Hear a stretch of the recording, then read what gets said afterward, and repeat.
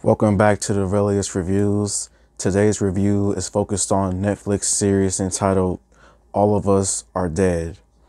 And the official synopsis of All of Us Are Dead is: a high school becomes ground zero for a zombie virus outbreak. Trapped students must fight their way out or turn into one of the rabid infected. And before I give out my review, please like and subscribe and comment and tell me what I should review next. All of Us Are Dead is a solid show in my opinion. It is crazy, shocking, and just a lot of just horrific violence in many ways.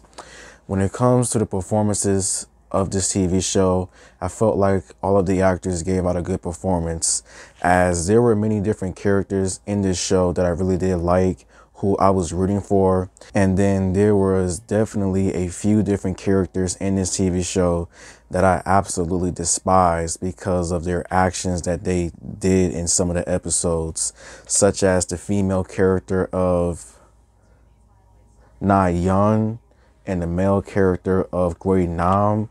Like, those two were the worst characters in this TV show because they was just in it for themselves. They only cared about themselves and they were willing to take down anyone to get what they wanted. And you saw how their story ended, to say the least.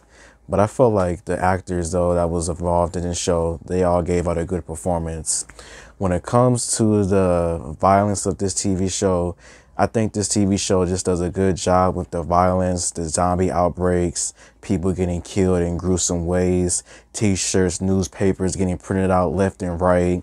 Like, there is definitely a lot of just gore, violence, with all of the zombies becoming actual zombies and then they becoming savages in a way by killing anyone that they see. And it's crazy. Like, I really did enjoy the gore, the violence that this TV show offered, as those zombies were on another level with the savageness. When it comes with the story, I felt like this story was interesting, as you do follow many different characters throughout the 12 episode series, as each of the characters are trying to do their best to survive this crazy outbreak, while also trying to earn trust with one another and not try to kill each other along the way, as each of the characters are going through something somewhat, but all of them try to do the ultimate thing, and that was just to survive this crazy outbreak and just to not become the next t-shirt by the zombies. And it was interesting. Like, there was a few different surprises along the way when it came with the story, and just how things ended for some of the characters was sad, and how some characters met their ultimate fate was satisfying in a way.